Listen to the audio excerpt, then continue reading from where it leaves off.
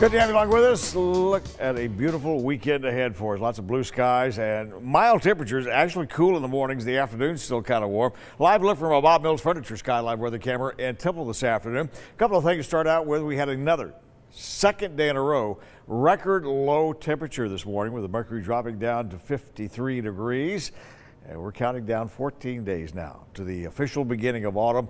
At the same time we're enjoying all that, Florida is bracing for the onslaught of Hurricane Irma coming in probably Saturday night. It looks like making landfall near Miami. Here, clear skies for the most part. We're seeing a few clouds floating through the hill country. It's 82 degrees in Atlanta and Burnett right now, 82 in Lampasas, but along the interstate, a little warmer. You're at 85 degrees in Waco now. Gatesville reporting 84, 82 in Mejia, Marlin's at 82, Temple's at 82, Colleen's at 82 degrees right now.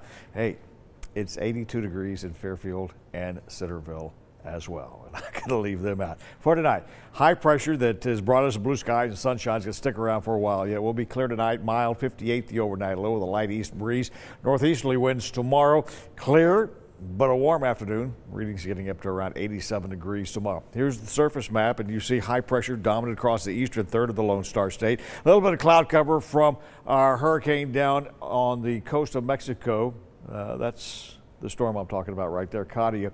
Likely to become a tropical depression near Mexico City by Saturday evening. Out in the Atlantic waters or just moving into the Caribbean is Irma, and by Sunday morning should be close to Miami and the Everglades, pushing on towards Fort Myers, and it looks like going up much of the western half of Florida, and then pushing on into the Mid-South. Very likely the center of the storm sitting out over near Nashville early next week. But as we heard earlier in this newscast, this storm is so huge it covers the entire state of Florida once it moves up. Here's your Channel 6 7-day forecast where your weekend's always in view. We've got high school football tonight, college football tomorrow. Both Baylor and UMHB are at home Saturday evening. It looks like it's going to be a nice night for that. Sunshine in the forecast for us all the way through the end of next week, very likely. And Friday is the 15th of September, which means we've gone through the first half of September dry. And I keep pointing this out. September is normally a wet month for us, so it looks like it's going to